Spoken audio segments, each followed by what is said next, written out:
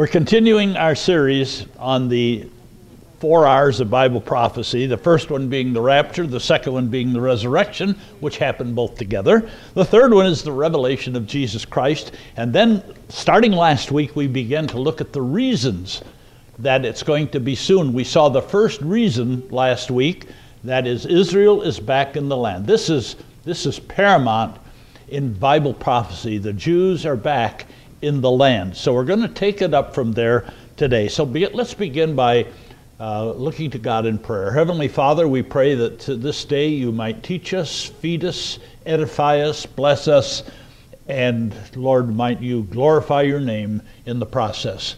Lord, we pray that as we get into the scriptures, that the Holy Spirit might find fertile ground in our hearts to plant the seed and water the seed and let it germinate and grow.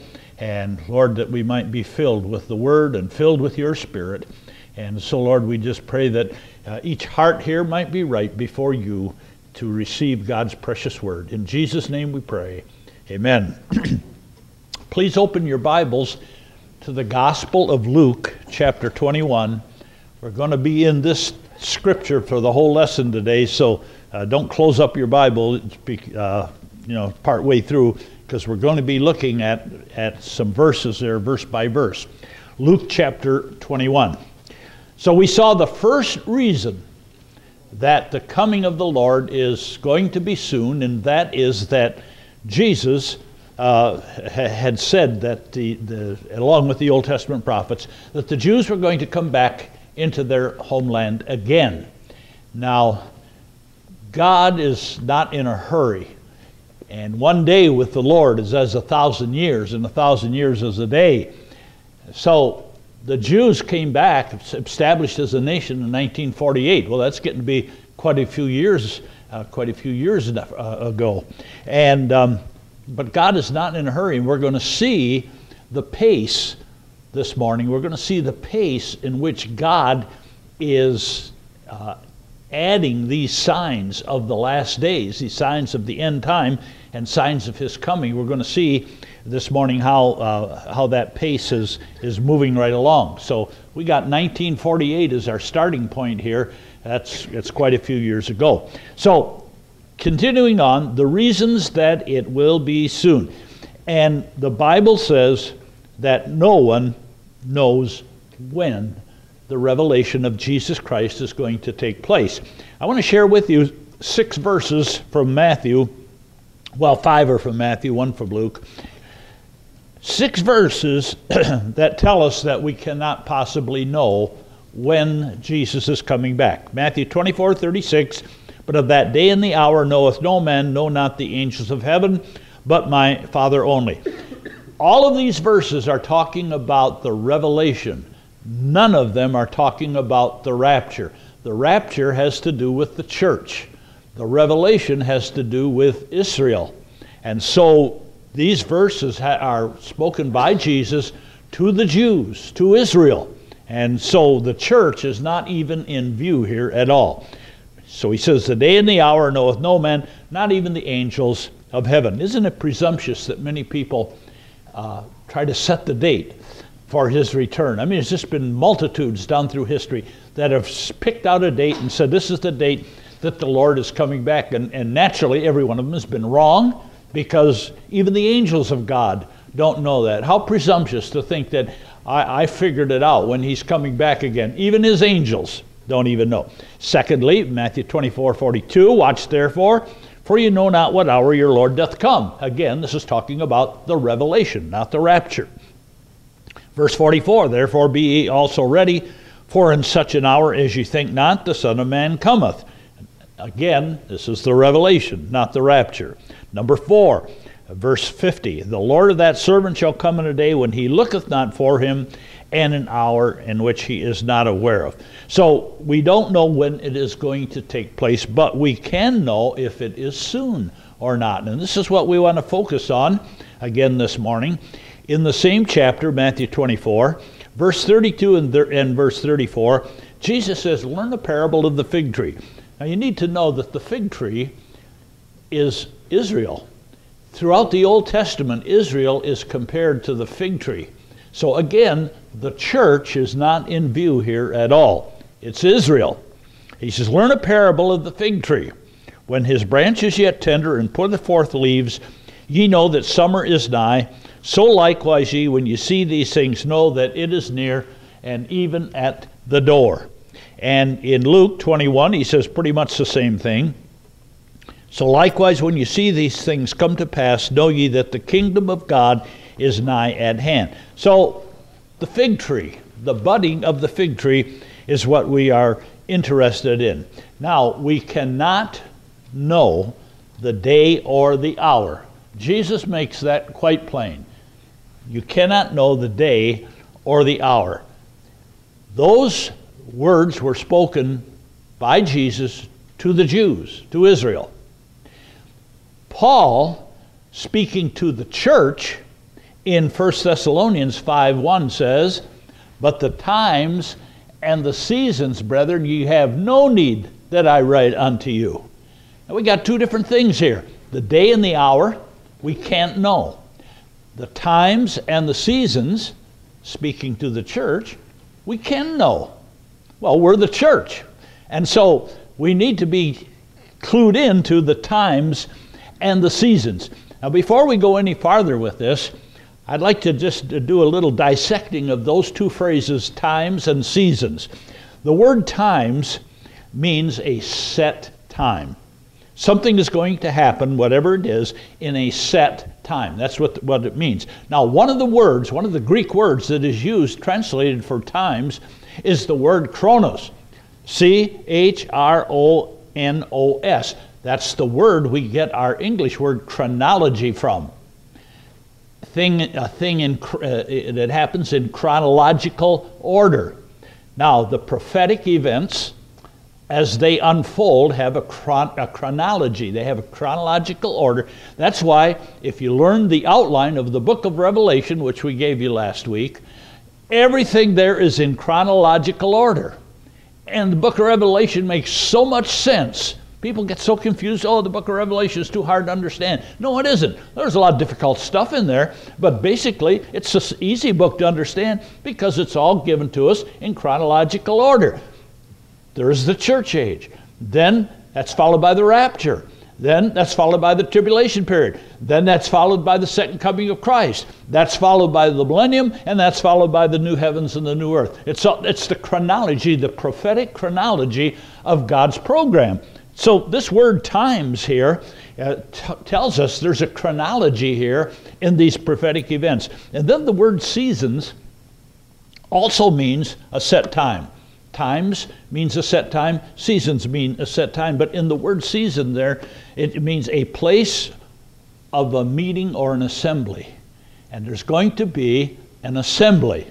There's going to be a meeting. In fact, there's an old gospel song from many years ago. There's going to be a meeting in the air in the sweet, sweet by and by.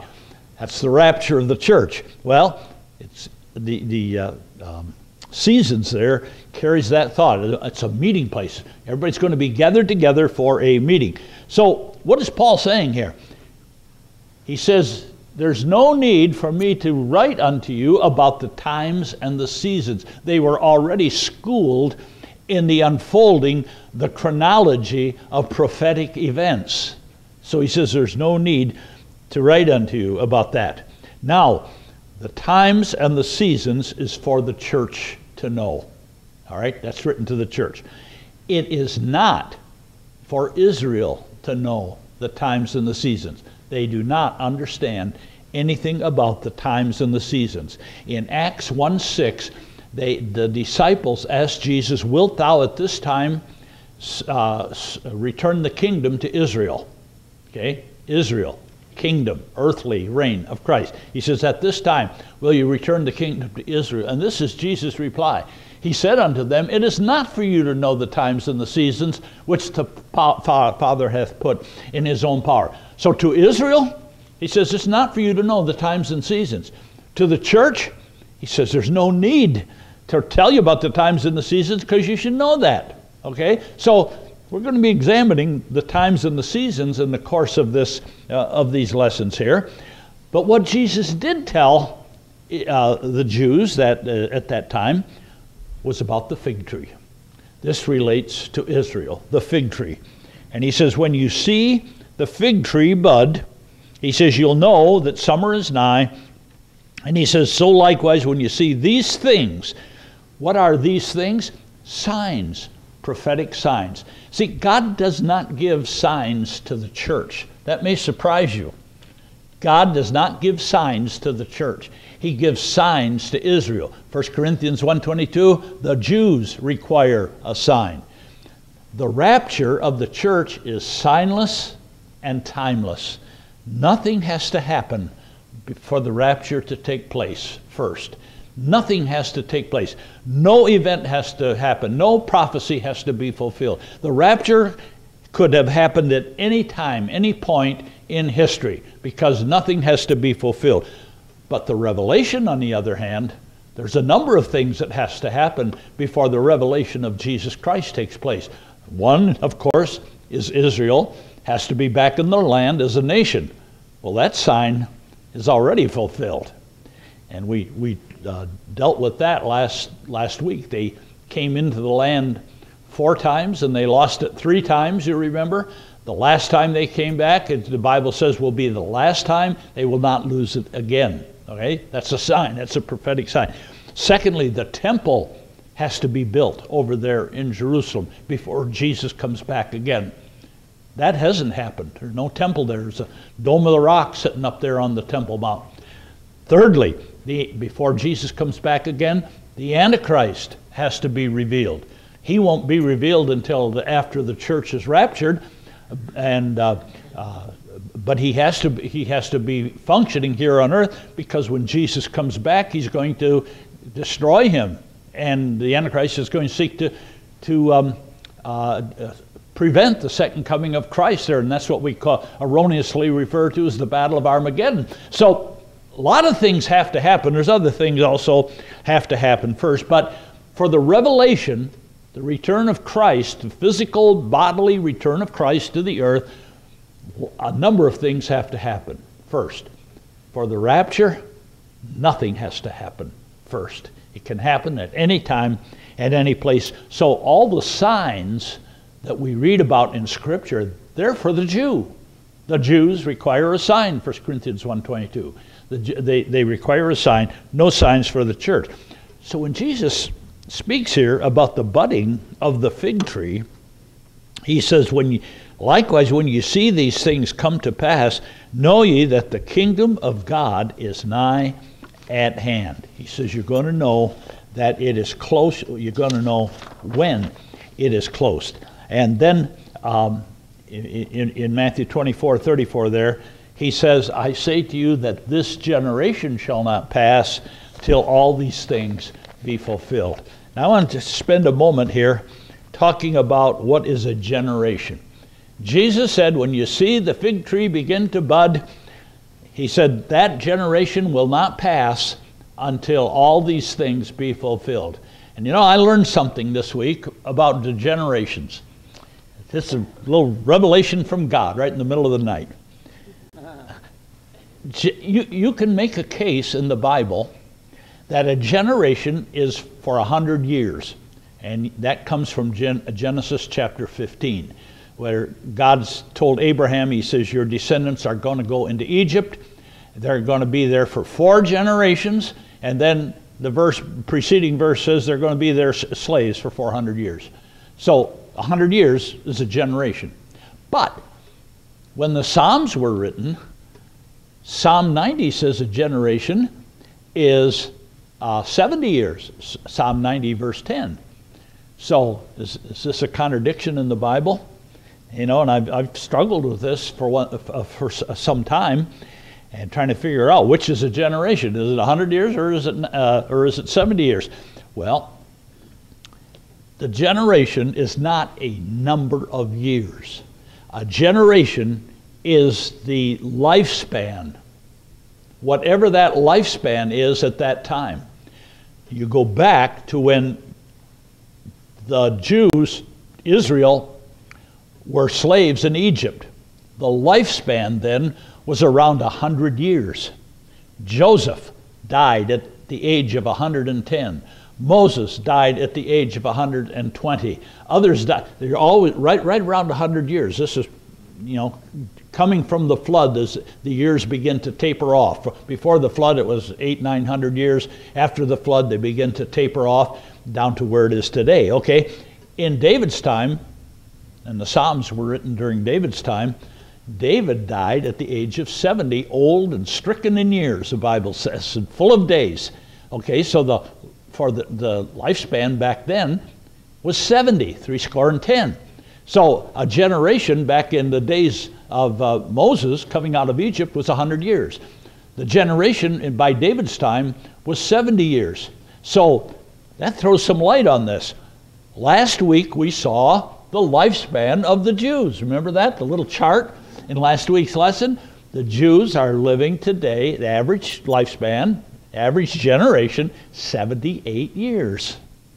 Well, if you start with 1948, when the fig tree began to bud, and you add 78 years to that, it brings you up to the year 2026. Now, I'm not saying that's when Jesus is coming back, because the day and the hour knoweth no man, but it's something to think about. And the rapture can happen at any time before that time. So the generation is not a number of years necessarily, it is a lifespan. Now here's the second reason that the coming of the Lord is going to be close. After saying all that, here's the second reason. The first reason, the Jews are back in the land. They've been there since 1948. They are a nation. The second reason is the restoration of Jerusalem. The restoration of Jerusalem.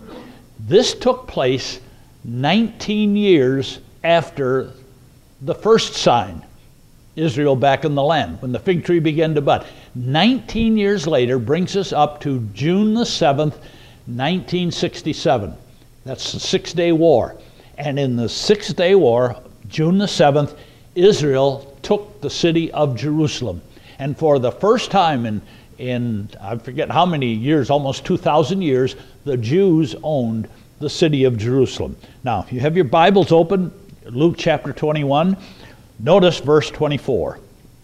Jesus said, "They shall fall by the edge of the sword, and shall be led away captive into all nations, and Jerusalem shall be trodden down of the Gentiles until the times of the Gentiles be fulfilled."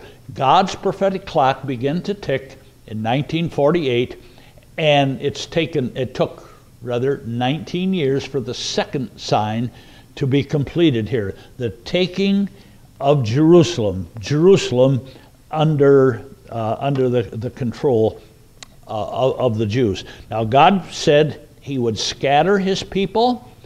We had a long lesson on that last week.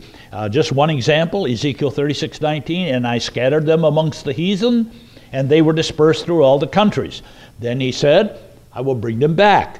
And Ezekiel 36:24, "I will take you from among the heathen and gather you out of all countries and bring you into your own land." I just want to repeat something we shared with you last week. The first time they entered into the land, that was Abraham and his family, they came from Ur of the Chaldees. The second time they entered into the land, they came as slaves out of Egypt. The third time they entered back into the land was after the Babylonian captivity. The fourth time that they entered back into the land was just what Ezekiel 36:24 says, all countries. They came back from all countries. So this is talking about here in the last days, all countries. And then look at Ezekiel 36:28. "And ye shall dwell in the land that I gave to your fathers." After World War II, the Jews, because of the Holocaust, the Jews began to petition the United Nations for a homeland. And they had a lot of backers behind them petitioning for a homeland for the Jews. And the United Nations didn't want to do it. And at that time, Africa was in a turmoil, and there was land available in Africa, unoccupied land, fertile land, good land, much better land than over there in Palestine. And the Jews were offered a homeland in Africa. And they wouldn't even talk to the UN about it. They said, absolutely not. We have to go back to our homeland, where our fathers came from. A land that was bleak and barren and dry and very unpicturesque, according to how Mark Twain described it in the middle of the 19th century. So he says, ye shall dwell in the land that I gave to your fathers, not Africa or someplace else. It has to be Palestine. All right. Then Ezekiel 37:21, and say unto them, thus saith the Lord, behold, I will take the children of Israel from among the heathen, whither they have gone, gather them on every side. Notice that, on every side. That's out of all the nations they have been driven to, and bring them into their own land. And then Isaiah 11:11. It shall come to pass in that day that the Lord shall set his hand against the second time to recover the remnant of his people. Where's he going to recover them from? All over the whole world. Assyria, Egypt, Pathros, Cush, Elam, Shinar, Hamath, and from the islands of the sea. And that word islands of the sea means the coasts, talking about the continents. They're going to come from all over the world.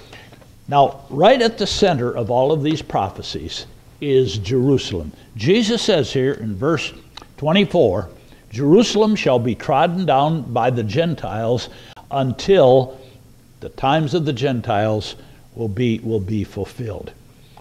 Now, according to Ezekiel 5:5, Jerusalem, the city of Jerusalem, is the center of the earth. Notice, thus saith the Lord God, this is Jerusalem. I have set it in the midst of the nations and countries that are round about her. Jerusalem is the center of everything. First of all, it's a geographical center of the earth. Secondly, it's the political center of the earth. The politics going on over Jerusalem is unbelievable. Every president that we have had, starting with Nixon right on through, has tried to politicize Jerusalem and Palestine over there. It's a political center of the world, and very obviously it's a religious center of the world. You got 3 religions headquartered there, or not headquartered, but concentrated there. And fourthly, it's a racial center of the world. The natural inhabitants of Jerusalem are brown-skinned individuals. And the farther north you go, the lighter the pigmentation is, till you get up to Norway, Denmark, Sweden, Iceland, those countries, blonde hair, blue eyes, and so forth. But then you start coming down, you get to Jerusalem, they're brown skin. Keep on going, go south from there. People get darker and darker, their pigmentation gets darker down to black Africa. So right in the very center of the human race is where Jesus came. He died for the sins of all men. And you would be surprised if you could see Jesus as in his body, that he was here 2,000 years ago. He doesn't look like the artist's conception of him with light brown hair and blue eyes and so forth. He was dark-skinned. That's all the people of that area at that time. That's how they looked. And so it's even the racial center of the world. And obviously, it is the prophetic center. It is the focal point of Bible prophecy. Now notice in Zechariah chapter 12, verse 2, God says, behold, I will make Jerusalem a cup of trembling, and that cup of trembling means a place of fear. A cup of trembling unto all the people round about. Who are the people round about Jerusalem? Obviously, it's Arab people. They're round about. They dwell in Jerusalem. They dwell round about Jerusalem. You have your Palestinians, you have Egypt, you have Jordan, you have Syria. Those are the people round about. And God says to them, Jerusalem is going to be a cup of trembling because they all want to get it back from the Jews. Then in the next verse, Zechariah 12:3, he says, in that day will I make Jerusalem a burdensome stone for all people, the whole world. And so Jerusalem is first of all a local problem. It's a cup of trembling for all people. It's a place of fear and so forth. Secondly, it is a global problem. It's a burdensome stone for all people. And it says, through all the people of the earth be gathered together against it. That's talking about what we call Armageddon. Everybody's going to come together at Jerusalem under the auspices of the Antichrist to perform what Hitler didn't quite do. His final solution: eradicate the Jews from the face of the earth. That's going to be the purpose of the Antichrist. And that's when Jesus comes back. That's when the revelation takes place. Zechariah chapter 14, his feet shall stand that day upon the Mount of Olives, and then he's going to go forth to fight for his people, and that's when the kingdoms of this world become the kingdoms of our God and of his Christ. All right, 5 things about Jerusalem. Number 1, their sin. It says in Lamentations 1:8, Jerusalem hath grievously sinned, therefore she is removed. Okay, now that happened about 606 BC. Now we're going to see a chronology here. Remember the word times there means it's chronology. There's going to be a chronology here. 606 BC, because of her sin, Jerusalem was removed. All right, number 2, Jerusalem's captivity. Behold, in those days and at that time, when I shall bring again the captivity of Judah and Jerusalem. That brings us up to the 1st century. And Rome, they became captive people. Thirdly, we have Jerusalem's God, Zechariah 1:14. God says, I am jealous for Jerusalem and for Zion with a great jealousy. Why is God jealous for Jerusalem? It's because that is where Jesus' throne is. He shall sit on the throne of his father David. That's in Jerusalem. Jerusalem has to be occupied by the Jews, and Jesus is going to rule the world, sit on the throne of his father David. Then fourthly, we're going to see Jerusalem restored. Isaiah 62:7, give him no rest till he establish, until he make Jerusalem a praise in all the earth. That brings us up to the millennium, because that's not going to happen until the millennium. And then Jerusalem's future, Psalm 122:6, pray for the peace of Jerusalem, they shall prosper that love thee. So you have a chronology here. Jerusalem sins, they go into captivity, they are still claimed by God, they're restored, and will go on into the millennium. Now, having said all that, let's once again focus on Luke 21:24, because Jerusalem here is the focal point of all of this. Jesus said, they'll fall by the edge of the sword, they shall be led away captive into all nations, and Jerusalem shall be trodden down of the Gentiles until, key word, until what? The times of the Gentiles shall be fulfilled. Okay, here's a quiz about Jerusalem. Did they fall by the edge of the sword? Did that happen? Answer, yes, in 70 AD.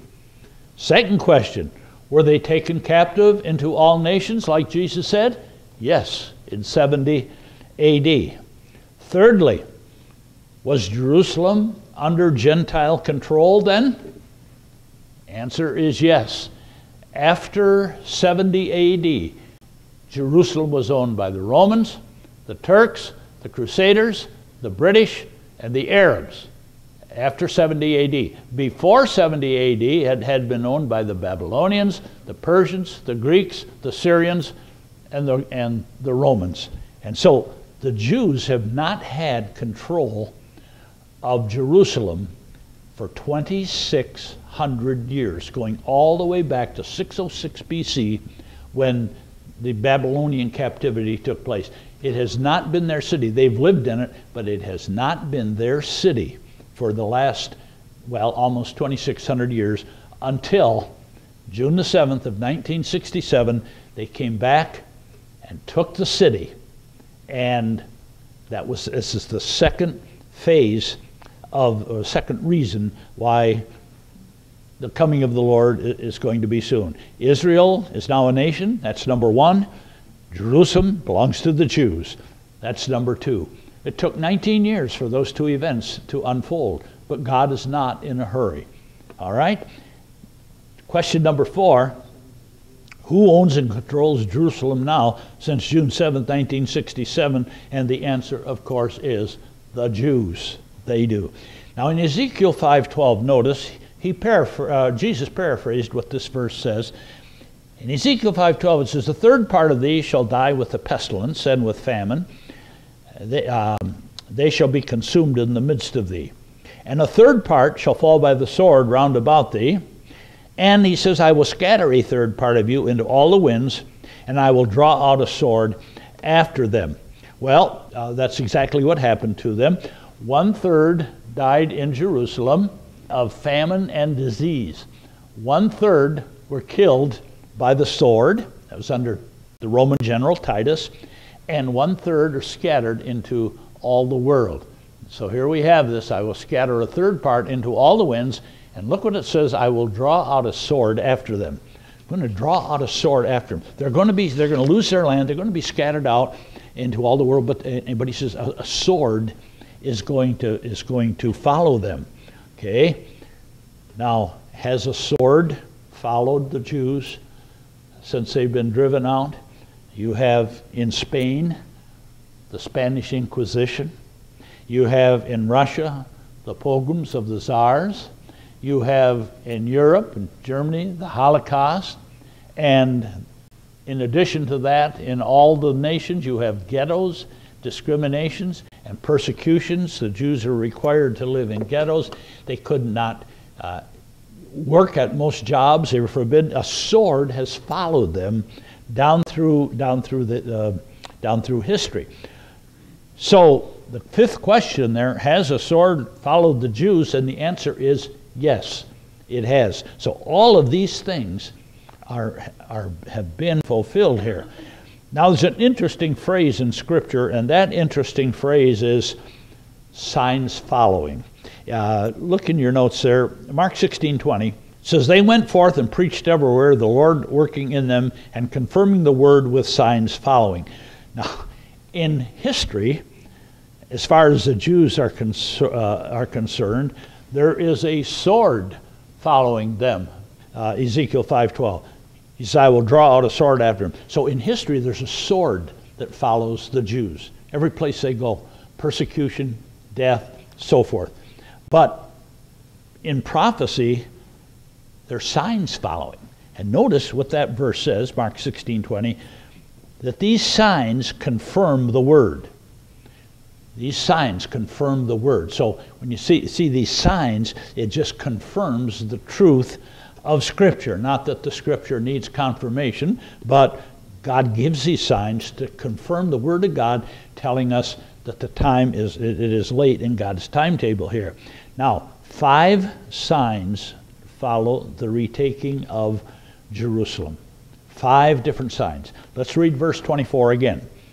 "And they shall fall by the edge of the sword," that happened, "and shall be led away captive into all nations," that happened, "and Jerusalem shall be trodden down by the Gentiles," that has happened, until what?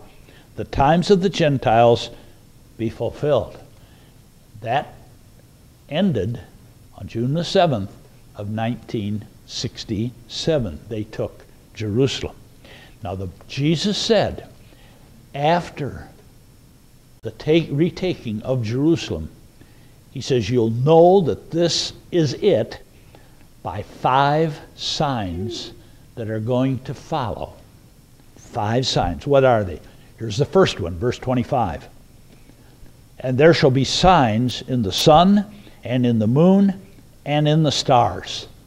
Out there in space, he says there's going to be signs. What are these signs going to be?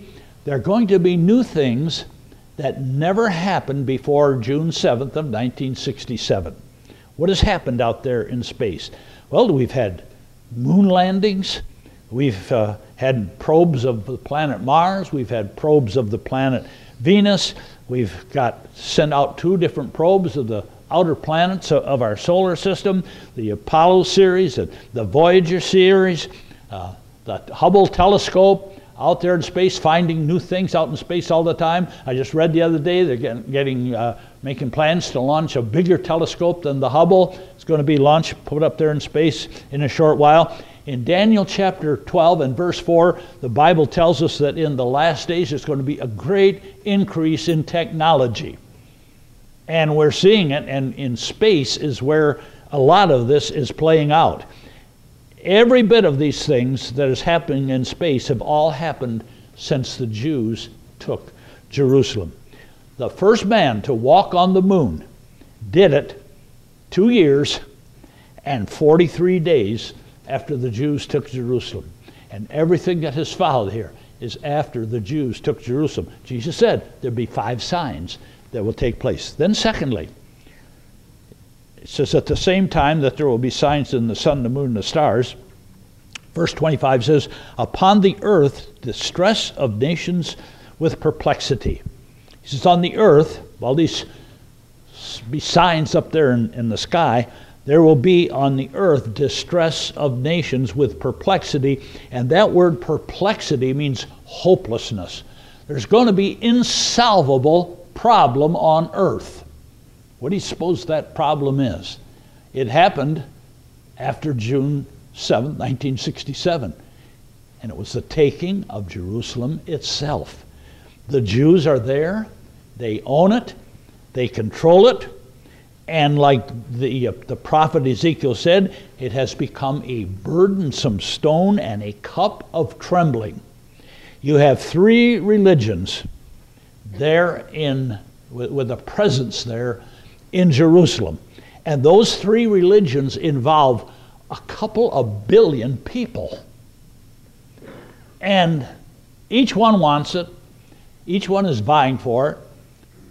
The Catholic Church wants it. And Islam wants it. And they've got a presence there. The Catholic Church has a presence there in Islam. And of course Judaism. The Jews want it. And this involves over 2 billion people. It's an unsolvable problem. It's hopeless. Jesus said that that there would be distress of nations with perplexity. In other words, man cannot come up with a solution. Well, there is a solution, but it's not going to be found in the courts of the United Nations. It's going to be found at the personal return of the Lord Jesus Christ. Then, sign number 3. It says in that same verse, the sea and the waves roaring. You say, what in the world is the sea and the waves roaring? The sea and the waves have been roaring ever since the days of Noah, at least, and probably before that. So how can that be a sign? Now, the way to interpret the Bible is you take as much literally as you possibly can. You don't spiritualize any more than you have to, okay? Take as much literally as you can. Now, this does not make sense literally, because the sea and the waves have always been roaring since there was the sea and the waves. And so, what do you do then? When it doesn't make sense, when the plain sense of Scripture makes sense, you look for no other sense. But when the plain sense of Scripture makes nonsense, then you have to look for another sense. Okay, I think that's right. So, what happens? What do you do then? Well, you let the Bible interpret the Bible. Let the Bible interpret the Bible. Okay, the sea and the waves roaring. What is that? Well, the Bible tells us in the book of Jude. The whole book of Jude, I shouldn't say whole, well, it is a whole book, it's just a small book. But the book of Jude is all about the apostasy of the church in the last days. And in Jude 13, look how Jude describes the apostasy of the church in the last days. Raging waves of the sea, foaming out their own shame. It's the church Jesus is talking about here. Well, why didn't he say so? Because the church didn't even exist. He's talking to Israel here. It has nothing to do with the church. So he encodes it here in symbolic language, and he describes it, this fourth, or this sign here is the fourth sign, third sign. He codes it here as the raging waves of the sea. It's figurative language. And it describes the condition of the end-time apostate Laodicean church. All right? What has happened in the church since June the 7th, 1967. First off, this one is not in your notes. In 1967, a new movement called the Charismatic Movement, it had begun a little earlier than this, but in 1967 it entered into the Catholic Church. The Catholic Church became part of this Charismatic Movement. Charismatic movement started amongst Pentecostal churches. It's not Pentecostalism, it's something different. In the Charismatic Movement, it doesn't matter what you do, what you believe. You can pray to Mary. You can believe in baptismal regeneration. You can believe in salvation by works. You can even be a semi-atheist. All you got to do is speak in tongues, and you're okay with God. That's the Charismatic Movement, okay? It entered into the Catholic Church in 1967. Another thing that happened since that time, Bible versions started coming off the presses real fast. Every Bible version, English Bible version, before 1967 flopped. Every one of them. There was first the Revised Version in 1881, then there was the American Standard in 1901. They both went bankrupt. Then there was some other individual versions that they just flopped, like Moffat and Smith and Goodspeed and all that. Nobody paid any attention to them, nothing like that. But in 1967, the very first new Bible version came on the market that Christians accepted, and that was the New American Standard Version. And since then, there has been a plethora of Bible versions, each one worse than the one before it. It's apostasy in the church. And then the music of the world, rock music, is in the church. It's there today. It's in the church. For the first time, the world's music is in the church. Back at the turn of the century, the early 1900s, ragtime music was out there in the world. Ragtime music was regarded as sinful and shameful, even by many people that weren't even Christians. Oh, it's terrible, sinful music. Ragtime music never got into the church. And then a short while after that, in the 1920s, along came jazz and the blues and Dixieland, all of that music, real popular in the world. It's all music of the world. It never came into the church. And then in the 1930s, along came something called swing music. And swing music was popular with the world. We had the big band era. We had Swing and Sway with Sammy Kaye, and Benny Goodman advertised himself as the king of swing. And swing music was a big thing. But nobody ever thought about bringing it into the church. And then in the 1940s, we had boogie-woogie music and jitterbug music. And it was big out there in the world. But nobody ever brought it into the church. But in the 1960s, interesting date, 1960s, the late 1960s, rock music, music of the world, and a little bit after that, rap music, which is a misnomer because rap isn't music. It lacks, well, it does. There's three parts to music. There is melody and harmony and rhythm. Rap is nothing but rhythm, no melody, no harmony. So rap music is a misnomer. But you got rock music and rap music. It's out there in the world. But in the early 1970s, it comes into the church. First time the world's music is in the church. Then you have homosexual churches today. Here's something that didn't happen till the 1980s. Just came across an article just recently. The Canadian, up in Canada, the Anglican bishop, they got a brand new bishop up there. The previous bishop's name was Don Harvey, but they got a new guy named Cyrus Pittman. And he sent out a memo to all Anglican churches, all the pastors of all these churches, and he said that they have to, it is going to be mandatory if they come to a meeting at St. John's Cathedral. And at this meeting, he said that anybody even thinking about not allowing homosexual marriages in their churches, he said, resign, get out.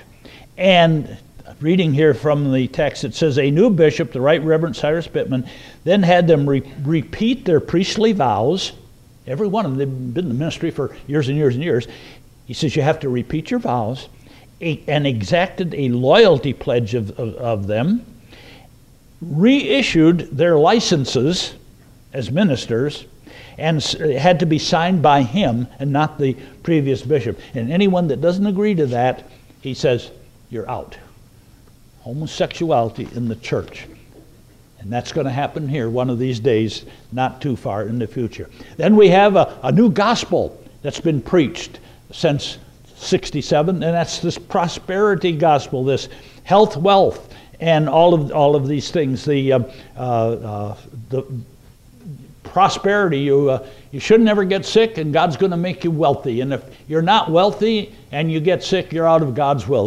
That's basically what it's talking about. That came along in the 1980s.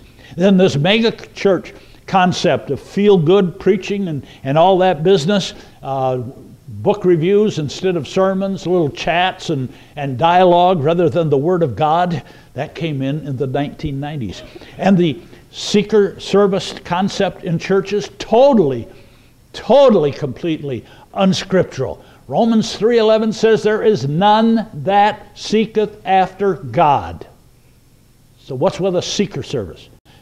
Jesus said in Luke 19:10, the Son of Man has come to seek and to save that which was lost. The only seeker is Jesus.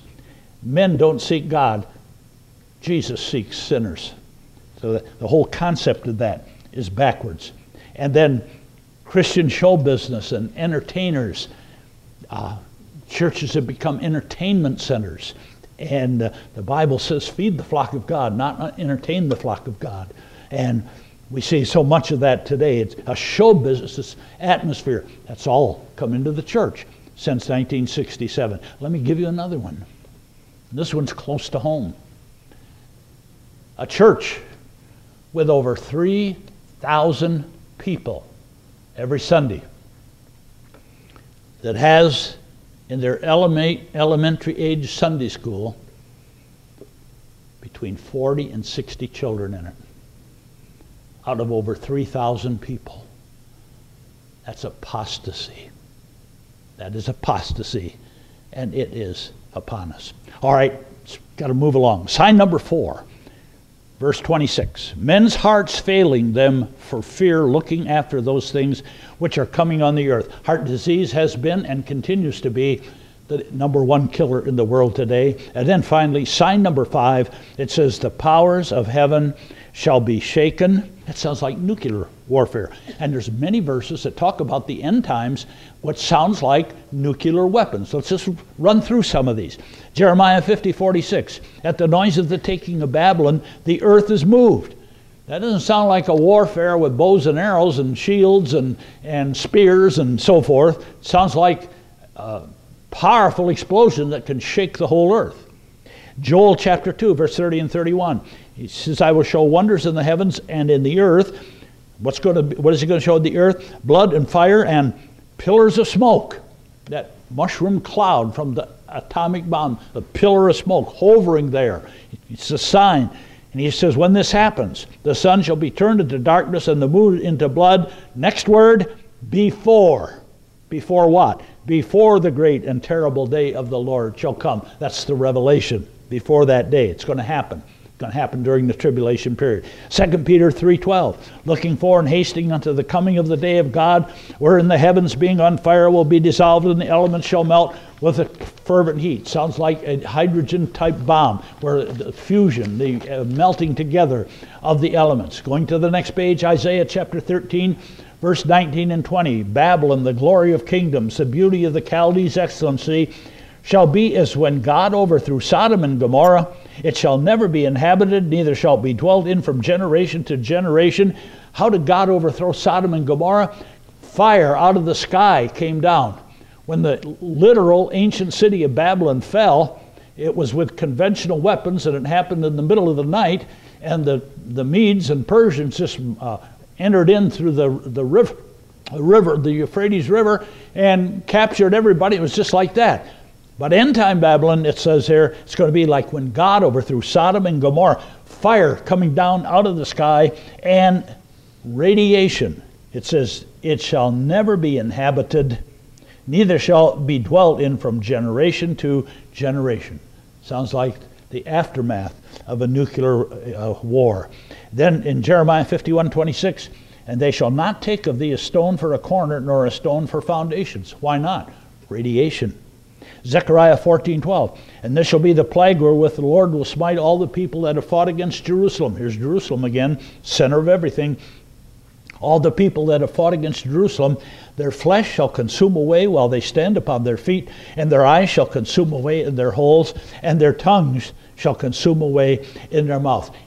At eyewitness reports from Hiroshima in 1945, when the atom bomb, which was just a firecracker by comparison to what we have today, when that bomb was dropped, this is exactly what happened here. It was observed to happen. People standing there and the skin just sliding off their body, their eyeballs just consumed in their heads, screaming, terrible pain. Eyewitnesses reported all of this happening with just one atom bomb that was dropped. And sounds like there's going to be a lot more than one. So Jesus is prophesying here about the signs, and the last one sounds like something that hasn't happened yet, but something we have the technology to achieve today. Who has nuclear weapons or is close to developing them besides the United States? Well, one, of course, is Russia. They've had it for a long time. Russia is an enemy of Israel. Secondly, we have Iran, which the Bible name for Iran is Persia. Persia was the name until 1935. The name was changed from Persia to Iran. They are close to having nuclear weapons, and they got a nutcase at the head of their government that won't hesitate to use them, especially against Israel.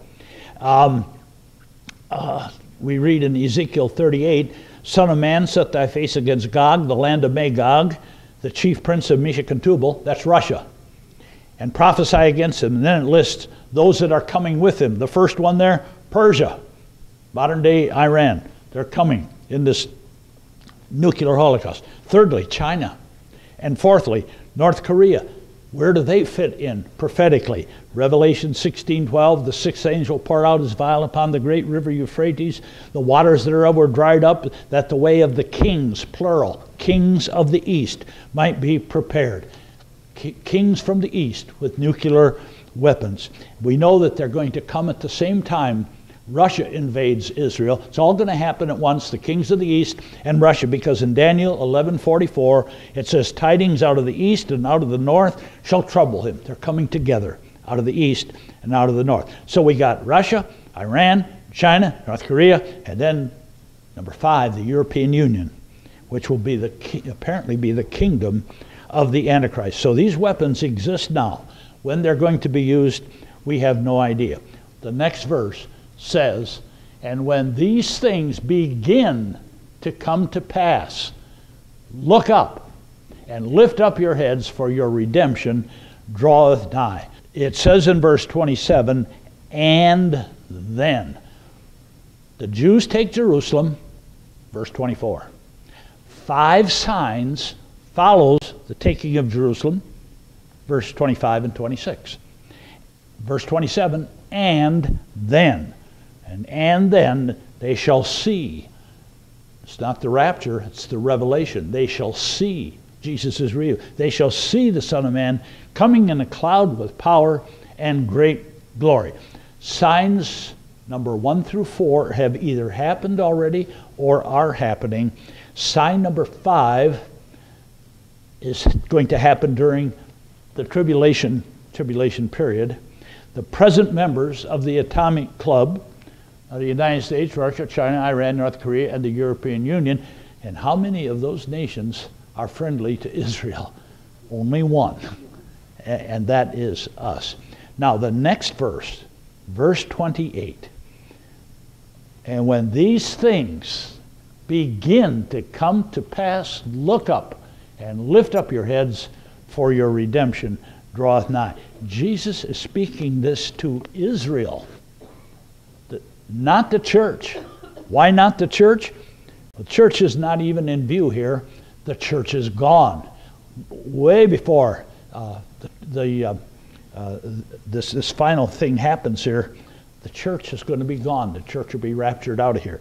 So Jesus is telling the Jews here, when these things begin to happen, the budding of the fig tree, the buds, the blossoms, the leaves, the branches, all on the fig tree, they're all growing. And as we said, God is in no hurry. Sign number 1, the Jews came back to the land in 48. Sign number 2, they took Jerusalem 19 years apart. And when is the next sign going to take place? Well, that's in the hands of God. The day and the hour knoweth no man. So that brings us to the end of today's lesson, the taking of Jerusalem. Very important prophetic event that happened in the lifetime of most of us here. Now, next week we're going to look at another prophetic sign, and this one does not have to do with necessarily have to do with Israel. We're going to see another instance of the last days. Okay, let's look to God in prayer. And if you need the back lessons, they're laying right up here. Lessons 1 through 4. This is number 5 today. Heavenly Father, thank you now for meeting us here. Lord, quicken our spirits, heighten our understanding, give to us discerning spirit, Lord, to feed upon and digest your precious word. And Lord, we pray now that, Lord, even as we see these things and we see on your time clock where we're living, we've seen signs that have happened, signs that are happening, and signs that still are yet to happen. Lord, we know that our redemption draweth nigh. And so may we be living in expectancy of Jesus coming for us at any time. Dismiss us with your blessing in his name. Amen.